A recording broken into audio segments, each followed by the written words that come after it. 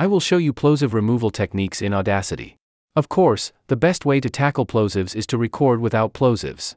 If you follow proper microphone techniques and setup, plosives should not get into a recording. However, some voices produce more plosives than others. Because plosives occur when a strong wind blows from your mouth while talking. Whatever the reason for plosive is, you will need to take care of it sometimes. I will show you 3 techniques to remove or reduce plosives in Audacity.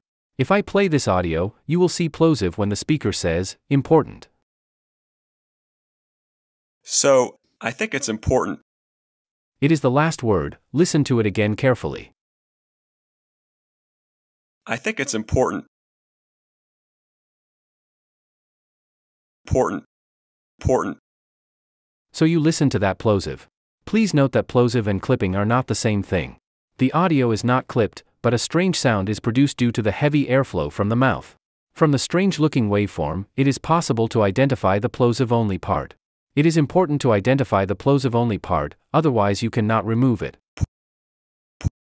That was the plosive part, because this later part has no such strange sound. Important. I will now expand or zoom in on the timeline and try to pinpoint the plosive waveform. The goal is to identify the minimal part of the waveform that is causing plosive. Why the minimal part you will see a moment later.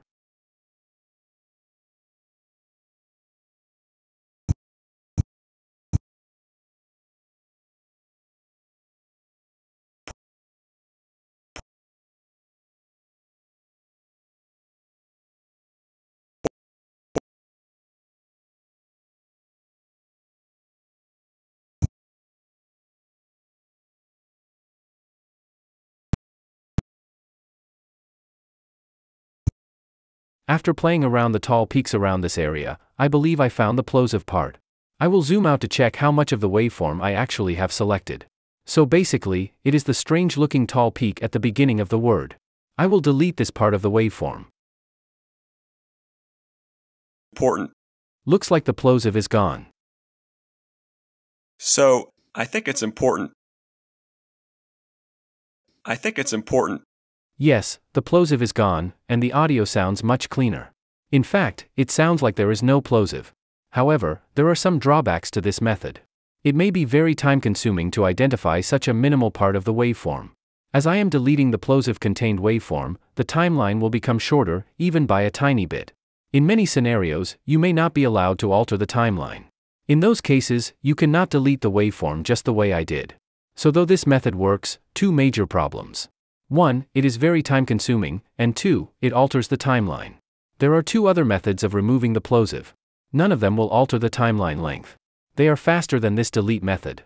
Problems like plosives cannot be fixed in the entire waveform with one pass. You always have to work on the plosive-affected part individually. However, the next 2 methods will not require the selection of plosives on such a small scale. Also sometimes, the plosive may not be identifiable in the waveform as easily as this sample we worked on. Only generic plosive selection is good for those 2 methods. In the next 2 lectures, we will see how to use those alternative methods to remove plosive. If you are watching this lecture on YouTube, it is part of my Advanced Audacity course. I am giving a heavy discount on the course building phase. You can pre-order this course from this Buy Me a Coffee page. You can also check the curriculum. This course will take your Audacity editing skills to a whole new level. You will be able to edit and produce professional quality voiceovers and audiobooks confidently. You will become an advanced level Audacity user to use Audacity to its full potential. If you are editing voices for voiceover demos, or YouTube or online courses, I would recommend you take this course. If you want to become a professional VO artist, I would say it is a must-have course for you. You will learn techniques like removing popping P's or plosives and mouth clicks. You will learn advanced EQ techniques and efficient voice processing with Audacity. You will find the link in the description. Enroll in the course and give yourself an amazing opportunity to uplift your skills.